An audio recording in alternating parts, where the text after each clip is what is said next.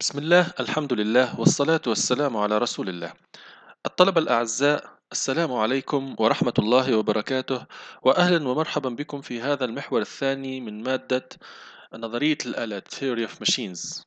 Chapter 2 titled Kinematic Fundamentals. First part. We'll start by chapter outcomes. After covering this chapter, student will be able to first, identify mechanisms and predict their motion. Second, calculate the degrees of freedom of mechanisms. Degrees of freedom, DoF. A degree of freedom is a number of independent parameters needed to completely define a system's position in space. It can be in 3D space or in 2D space. For this course, we will interest to 2D planar systems. Types of motion. First type is pure rotation. Object changes angular orientation about fixed axis. Second type, pure translation. Object changes position without changing angular orientation. It is also called linear motion. Third type, complex motion. Here we have rotation and translation as well.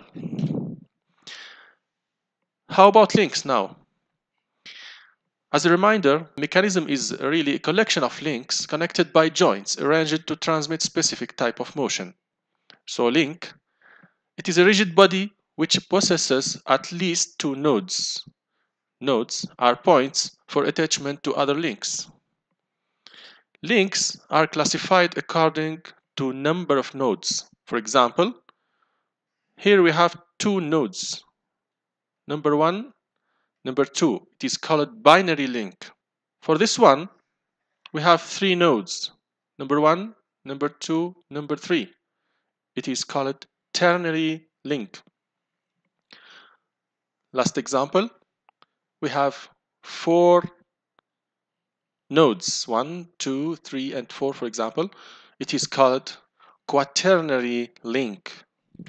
So we opt to draw the links with a simplified manner to make it easy, the analysis of mechanisms. Students must be able to identify and differentiate types of links. Also, links do not necessarily need to take their obvious shapes. So links are classified according to number of nodes and not their shapes. A joint. It is a connection between two or more links. It is the node. One joint, it is a node, which allows some motion. Joints can be classified in several ways. We will focus on two ways. First one, by the degree of freedom allowed at the joint. Second way, by the number of links joined, so order of the joint.